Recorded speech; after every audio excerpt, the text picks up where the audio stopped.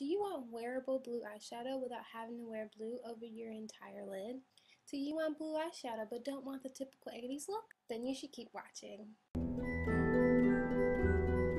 And I basically wanted to do this because I like blue eyeshadow. I really do. It's just I cannot pull off blue eyeshadow all over the lid, or that really pretty aqua blue that so many people can pull off. I just think it looks really silly on me. I just can't wear it. It doesn't look wearable at all on me. So this is for the people who really like blue eyeshadow and want a wearable look. And if you can see in the video, the outside, all of this isn't brown and this isn't black. This is all a really dark blue color. And I got that because my shirt is a little dark blue and black. And yes, with one of my favorite colors, which is Raisin, on the lid. And I just wanted to show a really nice way to blend them. And I put on false lashes, which I hardly ever do. So yeah, keep watching. First, I apply primer potion all the way to the brow bone and the lower lid. Next, using a flat shader brush from Eco Tools, I applied Raisin from Palladio to my upper eyelid. Notice I'm doing this in a patting motion as opposed to sweeping it across.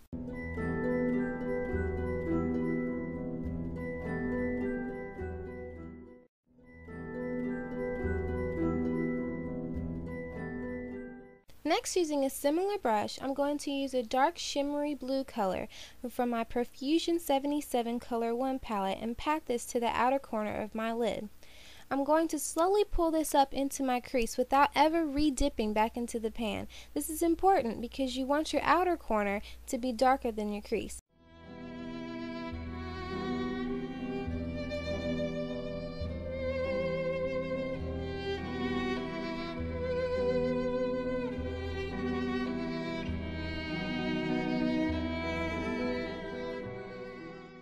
I applied a light peach from the same palette as a highlight to the inner corners using a Face Secret small concealer brush. You can get this brand from Sally's.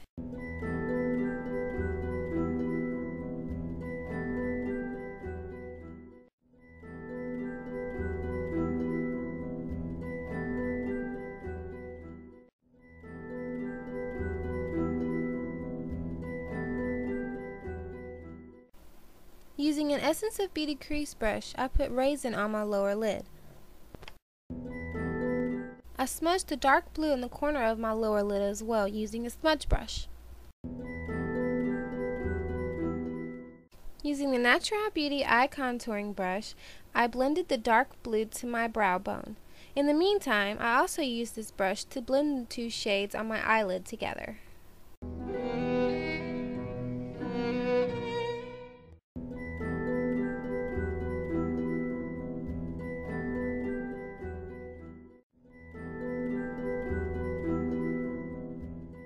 Next, I just used a gold to warm up the crease. You can skip this step if you want to, it's not that important.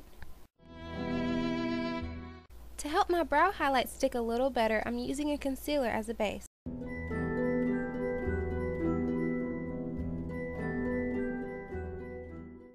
After blending it with the same crease brush I used before, I'm using Beauty Strokes Highlight Blender Brush to apply Palladio Champagne as my brow highlight. Using that same Beauty Strokes brush, I'm applying Raisin right between that highlight I just applied and that dark blue color in my crease.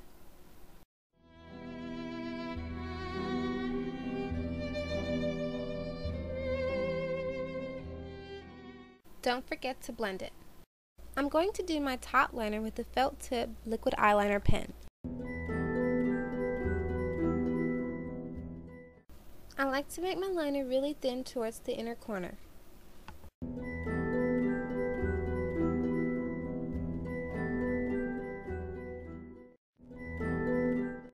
For my outer corner, I like to make a small hollow triangle and fill it in. I like to wing it out just a little bit, but not enough to consider it a cat eye.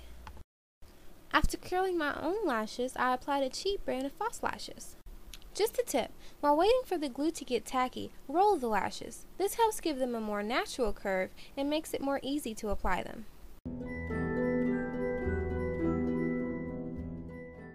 You You want to get the false lashes as close to your natural lash line as possible. The closer they are, the less noticeable. Now all there's left to do is wait for the glue to dry. And you're done!